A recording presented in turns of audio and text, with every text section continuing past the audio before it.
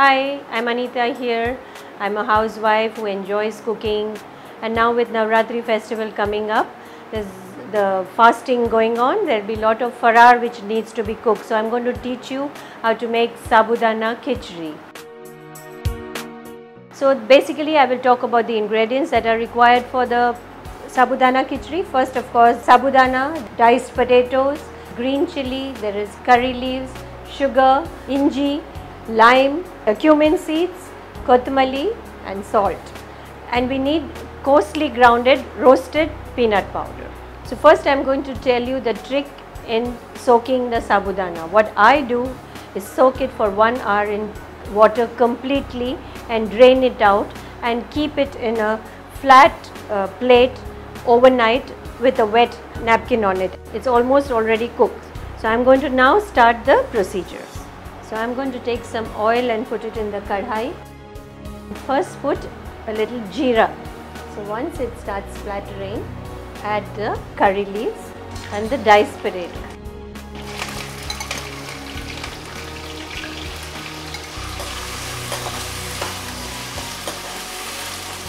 I'm going to put a little salt in the potato so that it cooks faster. I'm going to cover this. Now I'm going to put all the other ingredients into the sabudana. So I've added the salt, I'm putting the green chilies.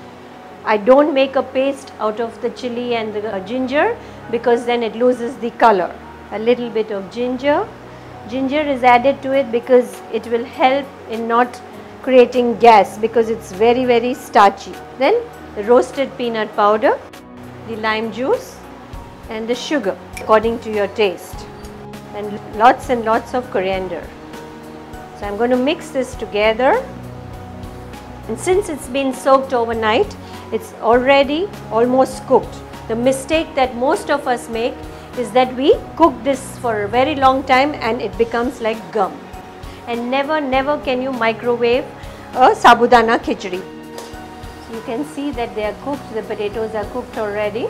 So now I'm going to put the whole mixture into the kadai.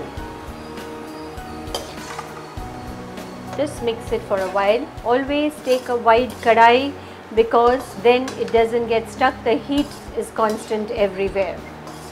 In a minute or two, we cover it and cook it, and then the sabudana khichdi is ready. You cannot overcook it. That is the trick in sabudana khichdi.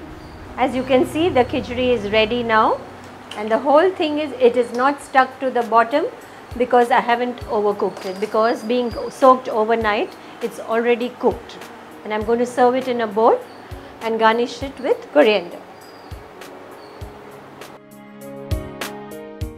Generally, the sabudana khichdi is eaten with the curds and a green mint and coriander chutney. Enjoy it. Guys, if you found this video useful, which I know for sure you will, please like it and share it with people and subscribe to Radaan Foodies. இன்னைக்கு உங்களுக்கு சுண்டல் கொண்டக்கடலை சுண்டல் எப்படி பண்றதுன்னு சொல்லி கொடுக்க போறேன். Open பண்ணீங்கன்னா your corn is ready to be steamed.